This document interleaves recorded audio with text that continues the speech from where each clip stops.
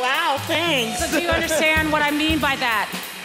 When someone reaches a moment in their lives where they are free, and yet their freedom isn't real unless they bring their sisters with them. Yeah, Rhodessa Jones.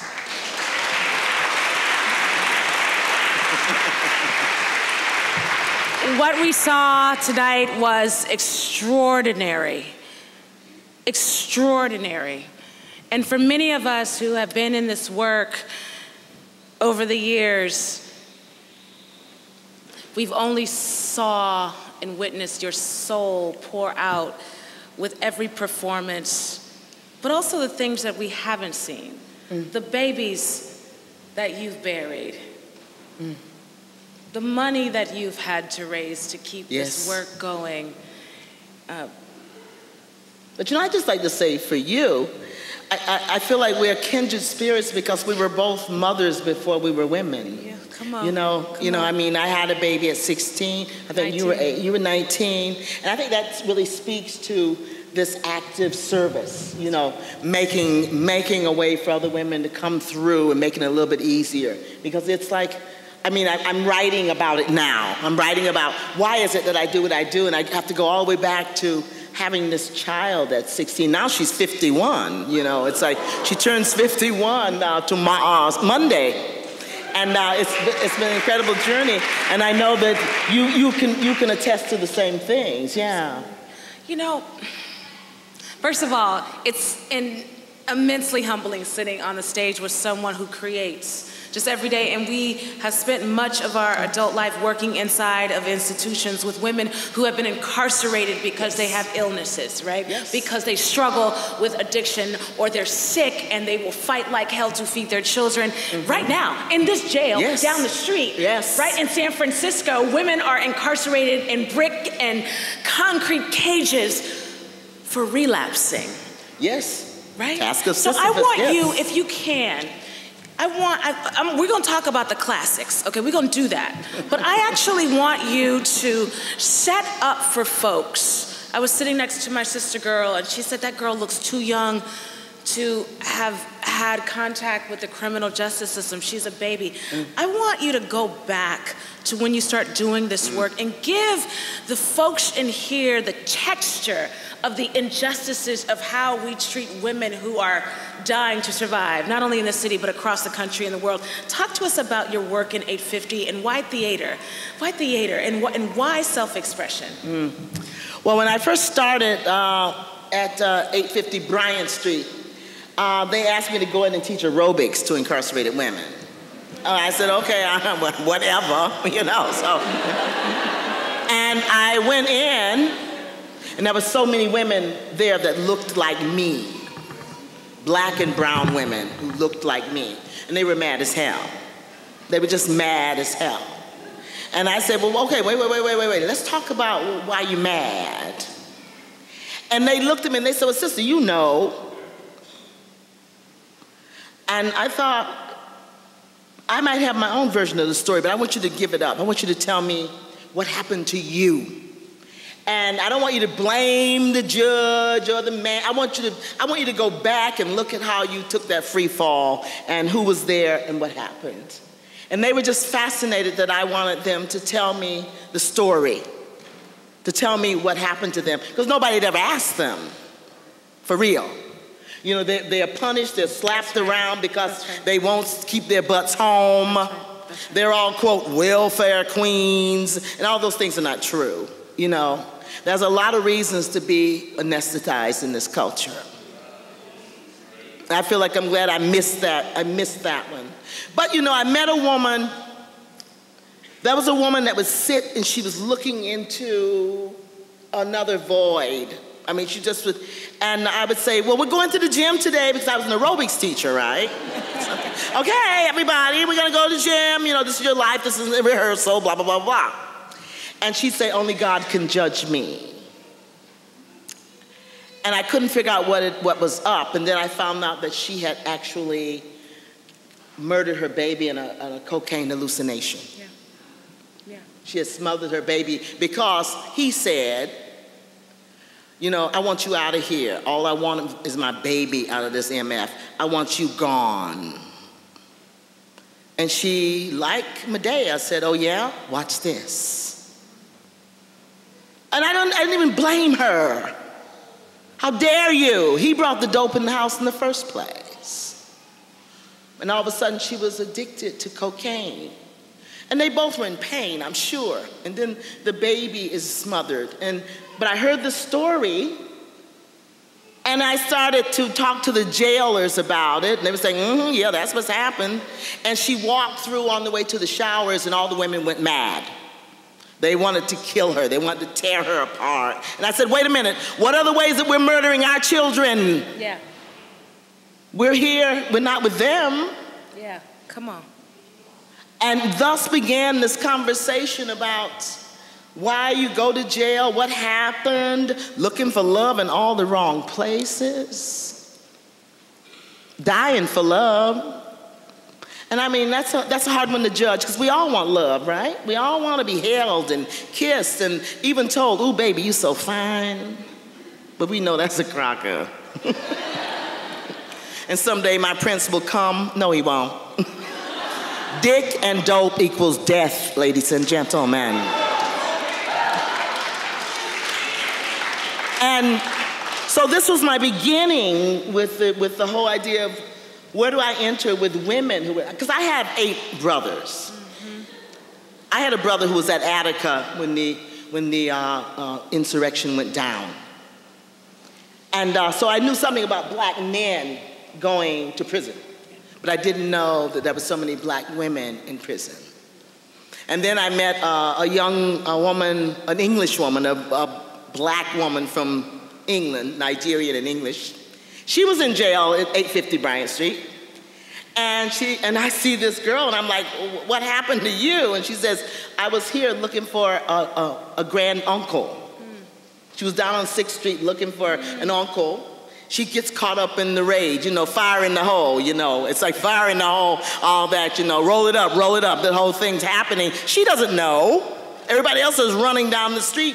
The police pick her up. She is a black woman, long legs, big booty, you know, it's like, and she's like, I'm looking for my uncle. And the cop said, oh, that's what we're calling it now? And she sat there in jail not even knowing her rights in America, alone here. And it was another kind of being in the wrong place at the wrong time.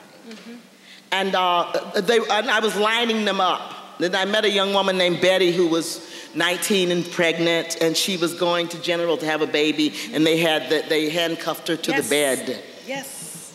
Yeah. They handcuffed her to the bed. 24 hours after you give birth, and they return you in this city back to your cell, depriving that baby of breast milk. Yes, exactly. And she was saying, please don't handcuff me. I'm not going to run. That's right. She said, you know, I just had it, and it was a hard pregnancy. She was a baby, and it was a big baby. But you know, they took her back to jail, and the baby was taken off to CPS. That's right. Yeah. So all these things I was seeing, and I knew they weren't interested in aerobics. I was like, okay, aerobics ain't gonna cut it, all right? But I talked about me. Yeah. I dared to share my own story. Yeah. And they would say, well, why are you telling us your business? Yeah. Yeah. Because, you know, African Americans, we all caught up. Don't be talking, don't tell nobody your business. That's right. That's right. And I said, because I'm interested in how can we build a bridge out of here. Maybe it's going to be words and stories and movement that's going to take us out of this place. And one young woman said, well, then that means you're not the po-po? I said, no, I'm an artist. Yeah. And she said, well, what is that? And I thought, what is an artist in a lockdown, in a facility? What is an artist? I mean, I am part drama therapist and all that, but I'm an artist.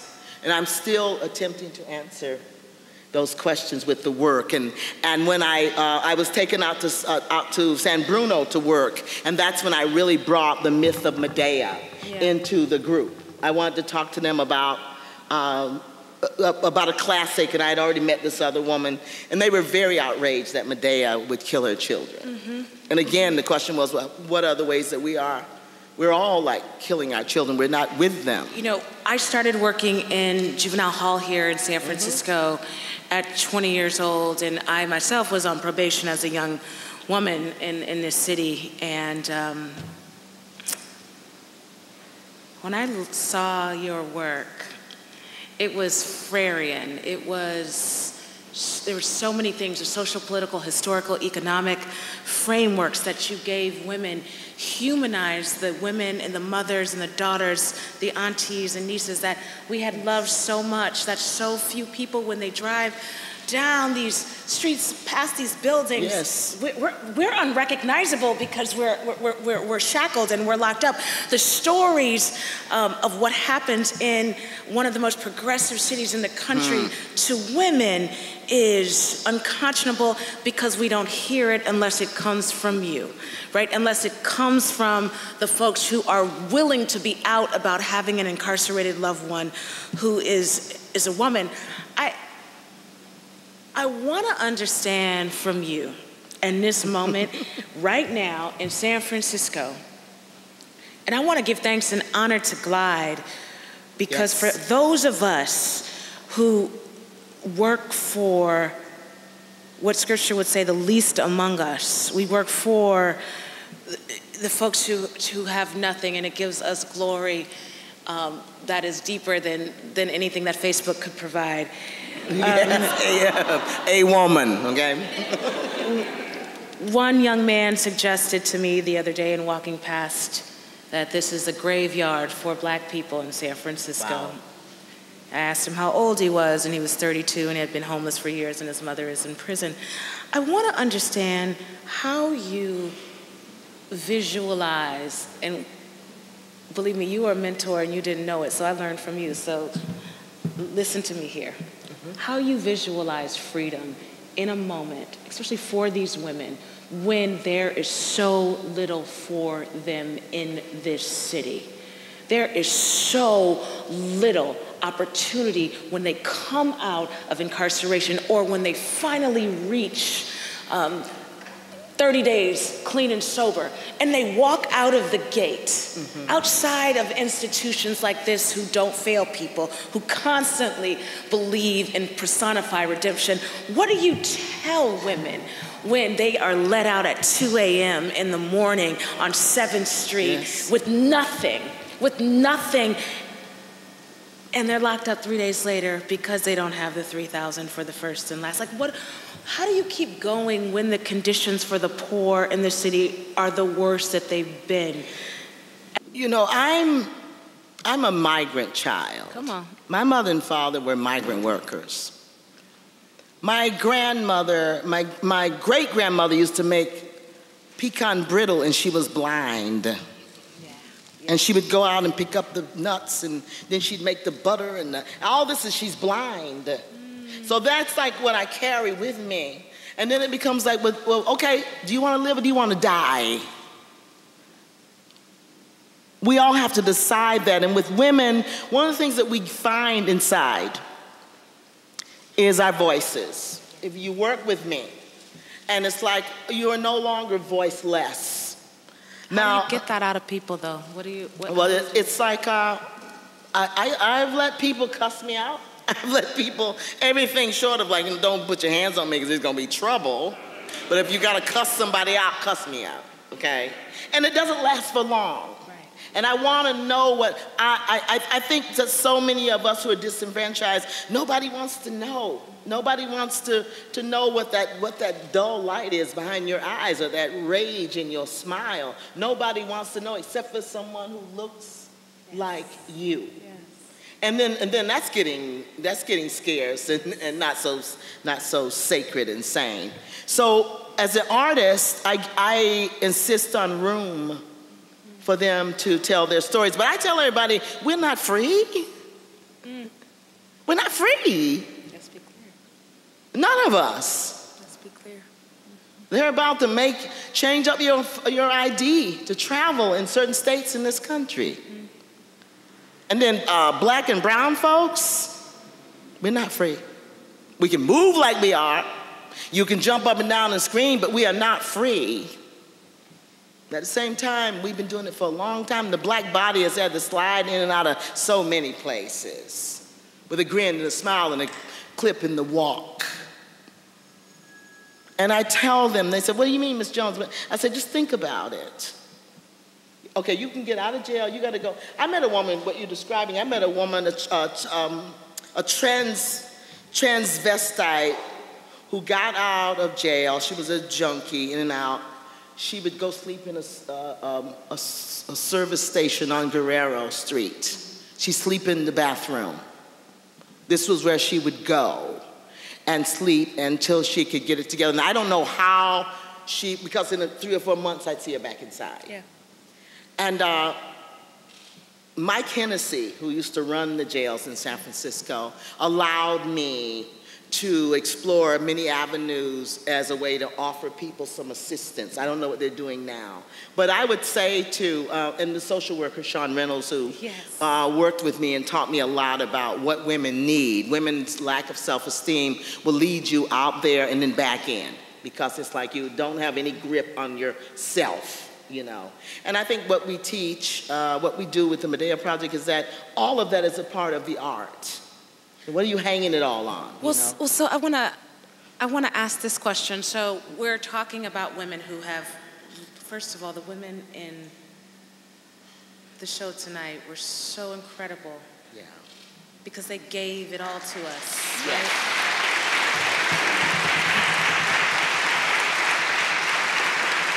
They gave it all to us. Who has the power and integrity and grace to stand in front of people you've never met and put out all of you? Yeah. Right? That's what they did tonight. They were gifts, right? Like gifts. They gave us gifts. So I think when you have an HIV diagnosis, when you lose your babies, when you are in and out of treatment, when the people who gave you life say never, ever, ever come to my space of living again, you are gone, you are an adult orphan. Like, how do you walk into that space and say, you know what, we are going to study and write about Medea? Yeah. I want to understand how, as an artist, you not just build this trust with the women and create art, but you bring in what can typically be thought of as a genre that wouldn't be enticing to women who have lost so much. Well, and it's unfamiliar. My mother used to say, you know, you're gonna walk in the light, so you better walk right, you know. And I come into the jails and I know what I look like. I'm 67 years old. And gorgeous. You know, and I'm fabulous, I'm fine, you know what I'm saying?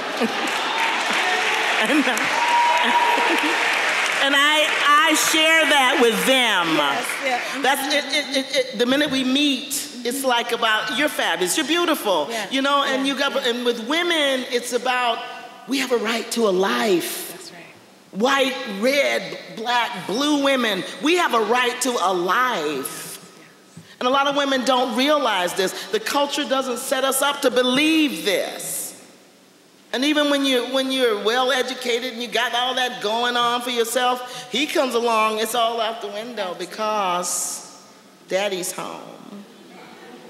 And I know that's worth nothing if I'm not married and if I don't have a good man to keep me in check even. And the man's looking at you like, well, you know, that's a lot to put on me. You know, it's like, I have worked with men. They'll say, no, wait a minute. I said, but you gotta know that that's what's going on for women. So when I walk into the jails, I bring it. I bring this, and I say we're gonna have fun. You know, we're gonna have a good time. And they don't get lots of good times. Is that not right? We have fun. When we're working, I tell everybody, look, we have fun, we're gonna have fun. And they're like, this woman is out of her fucking mind. And then we do. We have a good time standing on our hands, cartwheels, you know, talking the talk, walking the walk. When I first started at 850 Bryant Street, the lesbians were like, you know, I don't know what the hell she's doing, but she's fine as hell and we ought to go just sit and watch. And they would love that. And I would say, oh, no, girl, you got to get up and tell your story, too. So it's lesson 1, be cute. Be fabulous. Be fabulous.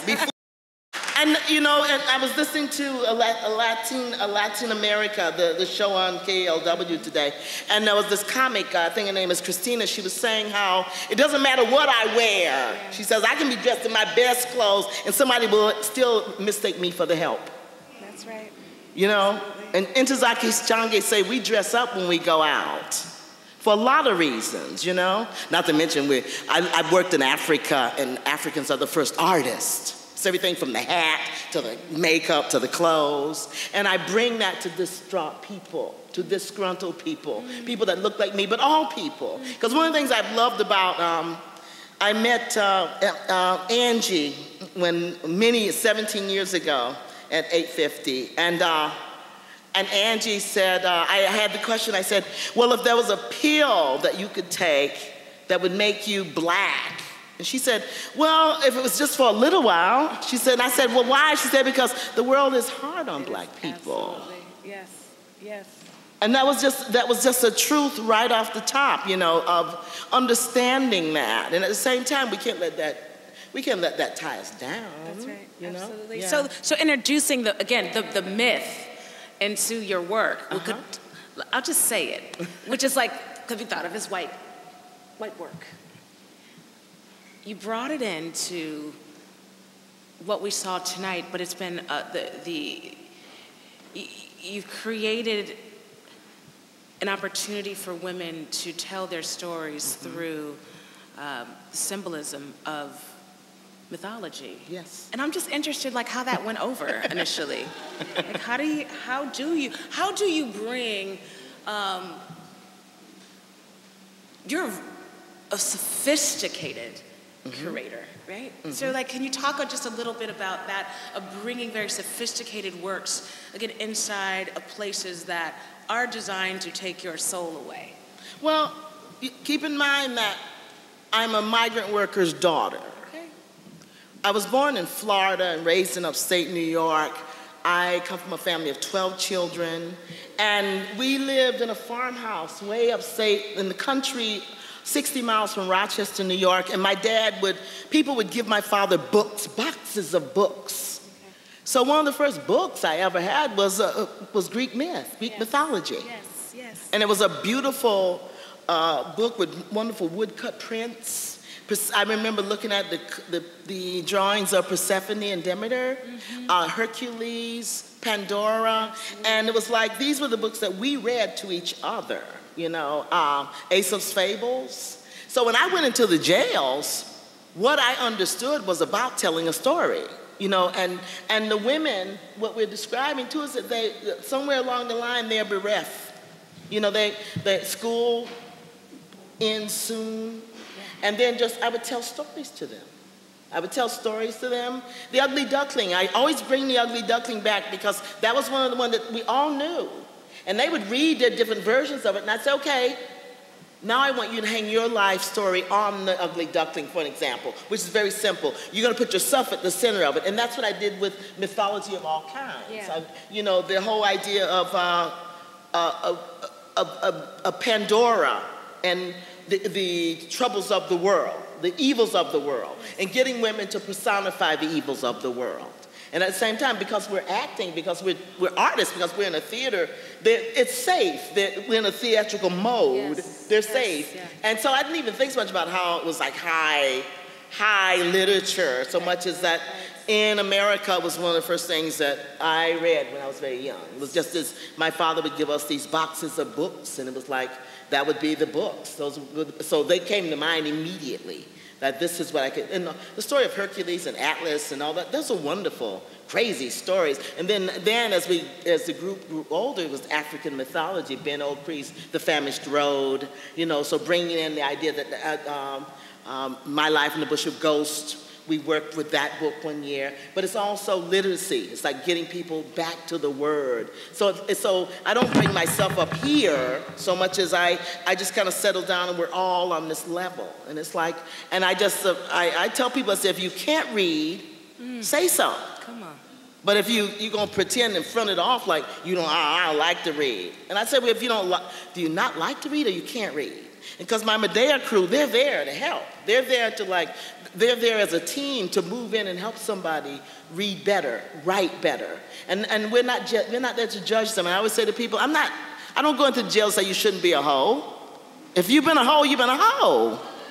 Take care of yourself. I hope you made some money. That's right. You know, this is my place to tell you, but I want you to be the baddest asshole out there, so we're going to work it out. That's right. You know, we're going to work it out, and hey, that's for real, you know. So I guess I hope that speaks to I feel like she's really my mother. I said the same thing to sisters out there. If giving it away for free, it's not working for you. Yeah.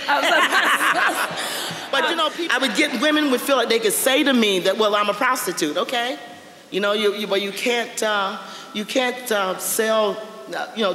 can't sell chicken if it looks like mush, you know? You can't sell that, you know? And so we would work out. We did a lot of physical working out in the jails. That's one of the first things to do. It saved my life, the gym, That's you know? Right. Yeah. Yes. Well, so one of the things, if you follow Rhodessa's work, and I know that it's late, and so we're going to wrap up, but one of the things I will say, and why I actually probe this questioning, you cannot do revolutionary work with the people unless you are clear on who you are and how you face the world. And there is no pretending and no performance in that. And so many of us, many of the folks who have learned from you in this work, you have always showed up deeply, authentically, and brilliantly. And spirit has guided you. So thank you for sharing the story of your parents and being a migrant worker and reading as a child and coming in your full self and going into locked cages and telling women, I need you to believe how beautiful you are. Yes. I need for you to understand the story that you have lived is the story of Pandora, is the story of Medea. It is the story. You are mythical creatures. You are mythical creatures, and mythical creatures fall and they come back up, and these women soar. If we could potentially invest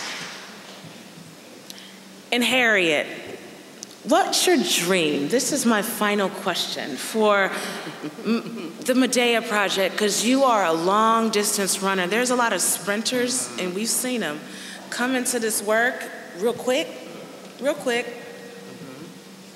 but after maybe 3 funerals and 27 serial conversions, 19,000 relapses. Yes. It's too hard. People change their cell phone numbers. Leaders change their cell phone numbers. I was like, why you change your number? The same number as you have, I've heard, for years. Yeah. Grandbabies are now calling you. Yes. What can we hope for and support and love on you so that you can create in the next 10 years? What does this look like, what we just saw in 10 years? What's next? In 10 years, I would love to be in a position where there are my crew here. They're all over the country and over the world doing it too. You know, I can go in and see what they're doing. You know, we're making that happen. I have a company in Africa, South Africa right now, in the Naturina prisons. And I would like to be able to bring them here so they can work with this group and then exchange, you know, because working in South Africa, they were so kind to me, and they reaffirmed life for me, you know, as an artist. I went into those prisons. I said, look, we're going to make a show, and then we're going to take it into a theater outside of prison. And the authorities said, okay, great, that's wonderful, that's wonderful. It was no like, well, what you up to and all this kind of stuff. And it's time for this work. And it's given me a lot. You know, I've gotten a lot out of being inside doing this work with women. I've gotten a lot too. It's made my life matter in a deeper way, you know. And it's just service. And they're my daughters. My granddaughter's 25, you know. And when I first worked at the 850, one of my daughter's best friends, a girl who had grown up in my house, 2nd to 7th grade, I'm walking through the corridor in the jails, and she's like, Miss Jones, Miss Jones, Miss Jones. And it's like, Regina. And I'm like, my God, we wonder what had happened to you. Yeah. And there she was. That's right. But she has not been back. That's right. When at times I was with her, I was saying, now you know I'm going to get with you. That's right. And she has not been back to jail. So it gave me purpose, and it gave me heart, and it gave me weight. There's a gravitas about my own life that I only could have found working with incarcerated women and moving through those prisons. And that's Harriet. That's Harriet Tubman. That's the work we got to do. You have to be of service. Each one does teach one something, And I just kind of fell into this wonderful, wild space of being an artist in jails, and it smells. And sometimes you're just like, oh my God, And I don't. But I do a lot of prisons around the world now. I've been in Italy. I've been in East and West Africa in the prisons. So it's like I've gotten to see that this is a community, and even the artists that hang in there, we are a community of artists. Yeah. So these things have all fed me, and they keep me strong. Yeah. All that we do in our work, we must model these reflections on the folks who bring light into dark spaces. It is hard work. What Ms. Jones won't tell you, because I know people you know, is your real goal is to end mass incarceration. Yes, that would be true. That would be true. That would be true.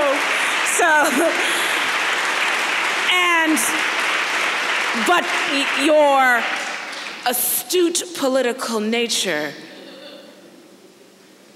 makes it clear that while our women are still there, it is not appropriate to only be behind the bullhorn. We must sit with them, lay with them, love on them, and feed them, and pray with them, and cry with them. And remind them that they're still a part of the circle of life, of the family. That's right. They still are. Because I think in one of Angie's pieces, my family doesn't speak to me anymore. But then we have to make them realize that there's a larger family waiting out there. And it's not easy. It's not easy to have people in and out of jail and all this kind of stuff. So artists such as myself, when I'm inside, I confront them about that. What did you do? That's right. What did you do that your grandmother doesn't want? I'm a grandmother. Your grandmother doesn't want you around? Absolutely. Let's talk about what you did. That's right. Yeah. That's right. That's right. Yeah. So. And I believe that your accountability, that face-to-face restorative justice, first of all, don't cost nothing. Yeah. It don't cost $70,000 a year. Yeah, that conversation that you're having with that woman, to hold her accountable for what she took, for who she hurt. Yes. And we argue that concrete cells don't do that. That connection does that. I want to thank everyone for gathering around us.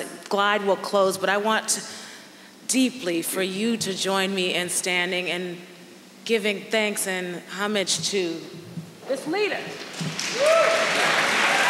Idris, where are you? Where's Idris?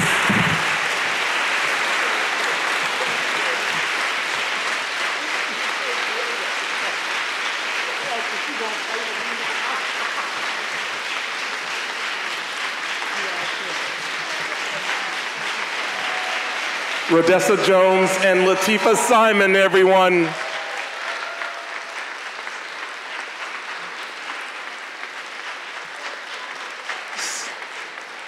If you could stay 1 second, have a quick seat. Yeah, we're gonna love on you for a second. We just want to thank you really for your words and your wisdom. This is a community that believes that we have to teach people and empower people to tell their own stories, because we have too much proof that this world will get you wrong, leave you out, marginalize you, or just lie on you altogether. And if you tell your own story and you learn how, then you get to decide how it's going to end. And if you're going to be a comic figure or a dramatic figure or a hero in your own story, but you got to learn how to tell your own story. So thank you for reminding us of that. Thank you all for coming, folks. Thank you. So truth and justice.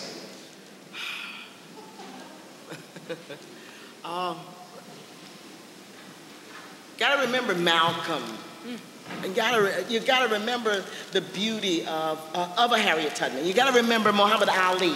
You got to remember, oh my gosh, so many people are flying across my consciousness. You take it. What do you think? Shirley Chisholm, yes. Ella Baker, yes. The mothers of slain young men and young women who just give. Yes. Sandra Bland. Come on. Yes. Myth and truth. We can all fly. There is a way to fly. It's a myth that there are some that are better than others. It's just about finding your soul, and finding your soul space. You know, there's a myth around who should have and who should not. We can all get.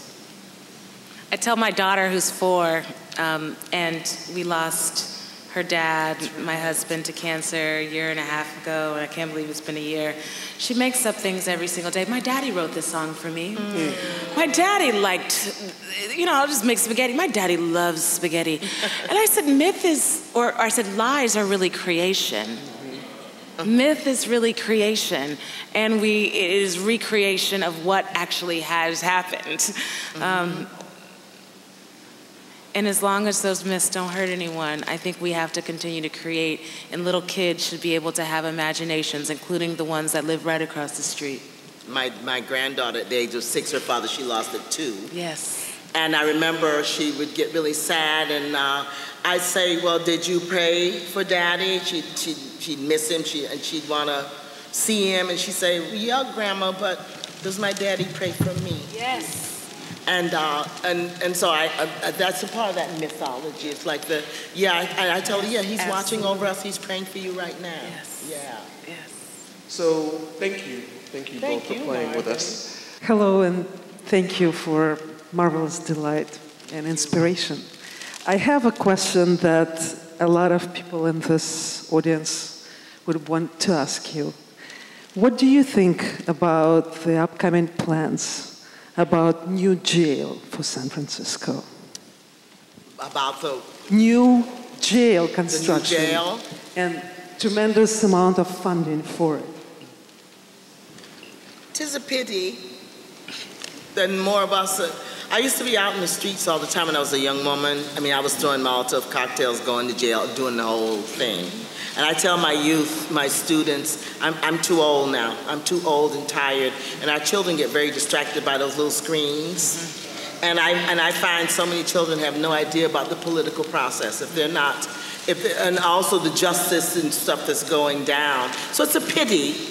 I think that we have to continually, as Lateefah is talking about her baby, the 4-year-old, I'm sure the child hears all these other things in the house. We have to keep our children open to what's happening. It's about the future, It's going to take a lot of legislation to stop building jails. And that takes a lot of stamina and vision and vigilance. And I think we have to be teaching that as much as we can. But it's a pity. It's a pity there's a new jail, yeah. I agree. No new jail. Yeah, we don't need a new jail. No new jail. And when we walk inside the corridors, the underground spaces of San Francisco, as you do right here on the street, then you see just the suffering of people who just have absolutely nothing to even guard themselves from rain. It is shocking. It is shocking that we're talking about creating infrastructure to hold poor people on timeout. What I really would be interested in people doing who are in power of figuring out how we create real solutions that keep people with their families. And they're not mythical. I'm talking about bail reform. A very large percentage of the folks in our current jails are in there because they cannot post bail. When the judge actually gives you bail, the judge is saying, if you have money, you can go out and be with your family. So let's just be clear. There are ways in which good policy can happen. One of the things I think Ms. Jones is what she was saying is we actually have to figure out how we are everywhere and making decisions in every space, in every place. Why I decided after all these years of throwing down and being in the streets that I have to run for office is because the way in which I'm sick of begging people to make decisions that affect my family. I refuse to just please. I got 3 minutes. No, I don't want 3 minutes. I want it to be my job, right? To make decisions that actually have real impact. But we cannot create strong movement without culture. And tonight is really, it provides us another glimpse in all successful movements for social justice. Culture was at the center, and culture is the biggest weapon that we have. Yes, I agree. Thank you.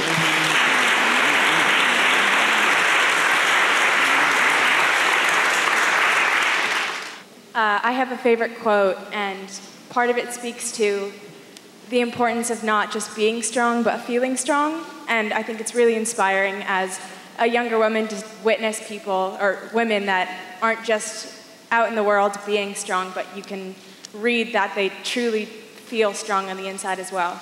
And I'm wondering if you can recall an early or maybe exceptional time that you recognized that you weren't just doing something strong, but they could feel it inside of you, that you were also feeling strong, and what it took to summon that, and what you might have been feeling in that moment. Wow. When I first was at 850, and there were lovers, women in my group. We get to talking about behavior amongst lesbians, behavior, how women treat each other, and a couple of times the girls would get to fighting with each other, and I'd just go in there and body slam people. You know, I mean, I was so upset. One, you do care for each other. What is this display of violence and this name calling and bitch this and bitch that? And the deputies would be like, oh, Jones has got it covered. You know, they would be up there going, you all right, Miss Jones? And I'd say, yeah, but I'm sick of these people. That I'd leave early sometimes. And it was like this, and other women were like, damn. You know, and I did, and it was moved more because I was sad that all the good fun that we had just had, and then somebody maybe says something, or one girl is more nervous about coming out about her relationship with another woman, and then they get into a physical fight. And what I could do was break it up. And I remember just feeling older than them. I'm like, damn, I'm nearly 45 years old, and I'm up here breaking up fights, but I got this, you know? And they would be like, and the other women standing around, I'd say, no, don't do this in my class. And don't get it twisted. You don't get to do this in my class. And it would surprise me, because then I'd go out and go, damn, I was out of my mind to go off, so they could have beat me up, but they didn't, you know? So I guess if that speaks to it, it was refreshing to know I could handle it. And I was fighting for them for something that they thought was undercover and a little moldy and a little grimy. And I was like, no, you care about her. Why are you going to treat her like this now? And why are you going to be involved in something where you both are drawing blood? Two women? You know, and they were just like, oh, Miss Jones is off the chain. But it was like, you know, and I could be off the chain, and I was fine. The deputies would say, you all right? I'd say, yeah, I'm cool. And later they'd say, Jones has got it. I'd be like, okay. But I guess that happened to me too. Yeah, it's just my rawness. I have 8 brothers, so I learned to roll and wrestle with men a long time ago. So women, like you got to be a bad one to come, you know, because I'm gonna come for you. You know, I don't do it as much as I'm old now, but you know. I think it's important to be able to sit in a number of spaces, but at the end of the day, be able to walk down any street in the city and be fearless, and if you fall, 9 people will catch you. I think, to answer your question, I realized that Creator had given me something very special. It was one day, you know, I was an executive director at a very early age. I ran the Center for Young Women's Development, and we had created literally hundreds of jobs for girls who were coming out of detention to be organizers and advocates, and some you would see after their time and some you wouldn't. And I was walking down after a meeting on 16th Street, and I saw a young woman that I had worked with and for years, and she had done well. and she just disappeared. And I hadn't seen her for a couple of years. And she saw me. I was a little bit blinder than her. She saw me first. And she covered her face. And I said, "Is that you?" And then I said her name.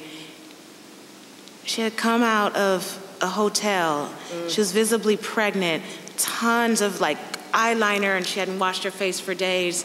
She had on a parka, and her man was right in back of her. And I was like, "You pregnant?"